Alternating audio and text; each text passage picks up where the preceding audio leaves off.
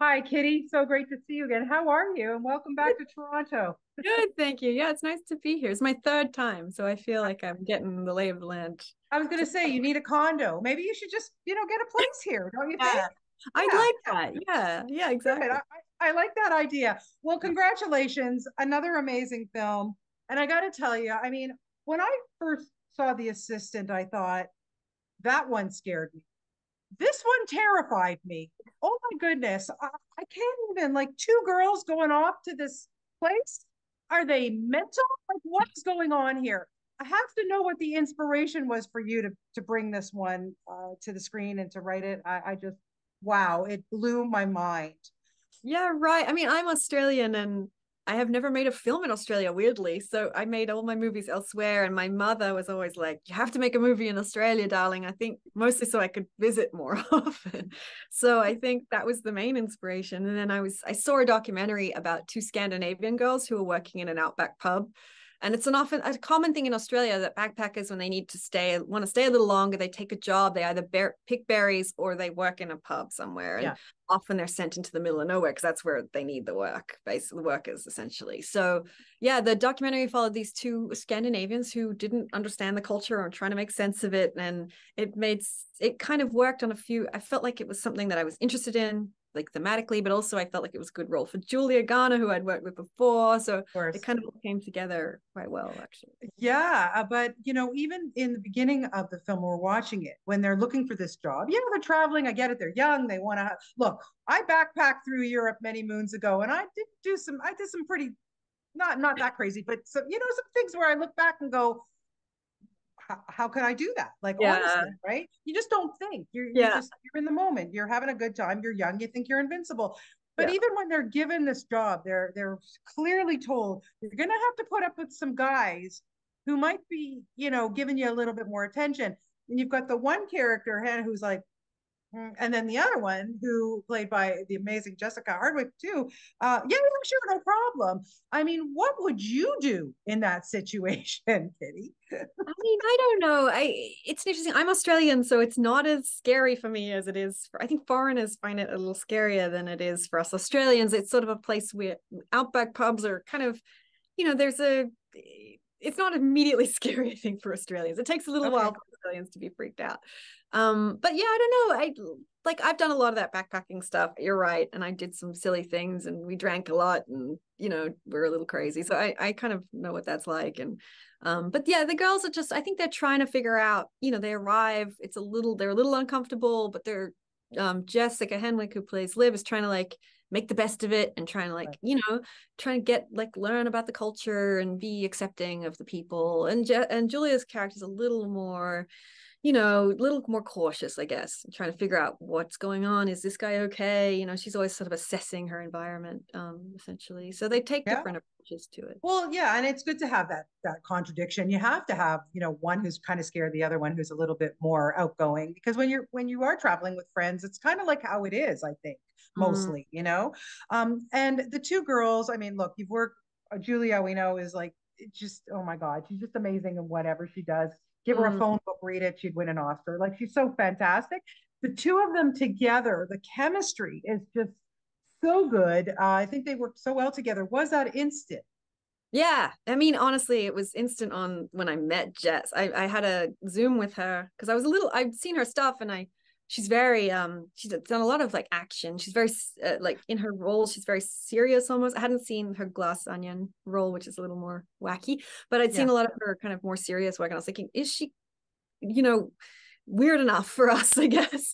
And as soon as I met her on Zoom, I was like, oh, she fits in. She just has the right spirit and the right kind of energy. And I knew it would work really well. So it took a few minutes for me to kind of almost immediately, I thought, oh, she has the role. She's perfect. So yeah, and that Yeah. worked really well. So yeah. Yeah, and finding the male actors as well, because they have to be, intimidating, and somebody like Hugo Weaving, who at first I didn't even recognize him, because he doesn't usually play these kinds of characters.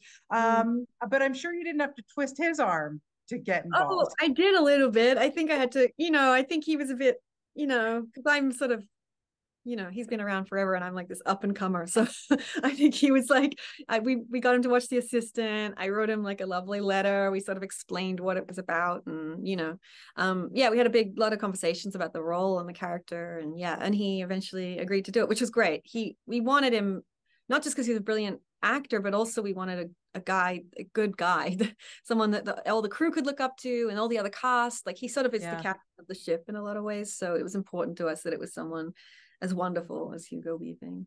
Yeah, and finding that location too, was that something that was easy to find? Because again, it is so desolate and out there.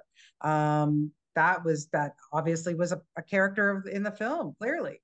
Yeah, I mean that was the first place we went to, weirdly, because it's an abandoned pub on the side of the road that goes to where all the pubs are. So we sort of passed it and it was abandoned. And we were able to kind of convince the owner. It's a town of 29 people, so we were able to convince the town that we wanted to sort of take over for a few weeks, and they let us, which was great. So it really worked out quite perfectly. Although it was really far from everywhere, and it was quite hard actually for everyone. Yeah, But I can imagine you pretty much doubled the population, if not more. oh, definitely more than double. Yeah. But yeah, no, it was fun. We had a good time. Yeah.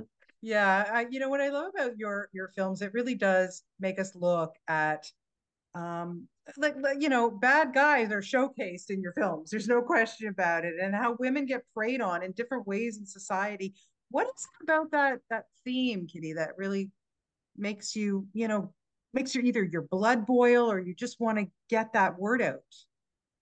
Yeah, I'm not sure. I think I just write about my own sort of life experiences and somehow they end up horror movies. You know what I mean? Like it's sort of just being a woman in the world is just difficult. You know what I mean? And that's sort of what my movies are about. It's like how, you know, how it's often you feel uncomfortable. All this sort of spaces that make you feel uncomfortable and but you're unsure, especially with this film. It's like I'm unsure if I'm safe or not. I feel like maybe it's okay, but I'm unsure and I'm a little scared. And you know, it's sort of about that awkward kind of kind of confusing kind of I don't know like area or a situation where you're not sure exactly whether to stand up for yourself or if you're just being paranoid or what's going on, you know. So it was sort of about that kind of ambiguity of that.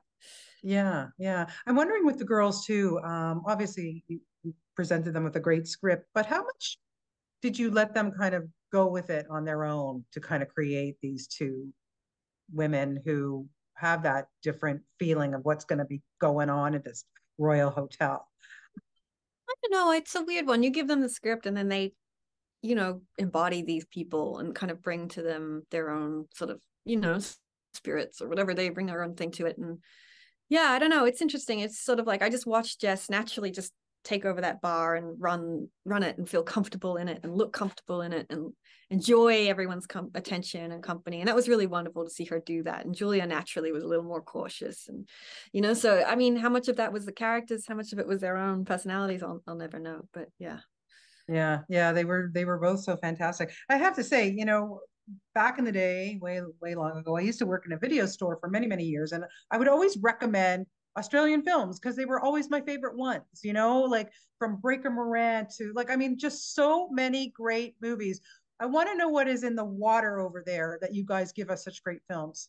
I don't know, but I think visually it's a really I mean Canada's similar, but it's a really interesting country visually. Like we have just a lot of the landscape is really it's unique, you know, and it has its own look. So I think it sort of is very easy to photograph or film, you know. So in that way, it's like we just put it's also just a strange place, you know. There's a lot of strange characters, so it's very easy to drum up some tension, I guess. Yeah, yeah. Well, you do it really well with what all the films you've given us so far. I really do appreciate your time today, Kitty. And maybe think about a comedy now. Lighten it up for yourself. Yeah, let's lighten it up. Sounds good. I'll Yeah. give Julia Okay. that note. We'll All right. run it Well, for we'll you. see. We'll hopefully see you at next TIFF. But best of luck with this film. It really is great. You've done a wonderful job, and thank you for your time. I really appreciate that today. Thank Thank you you. so much. See you Okay. later. Bye bye.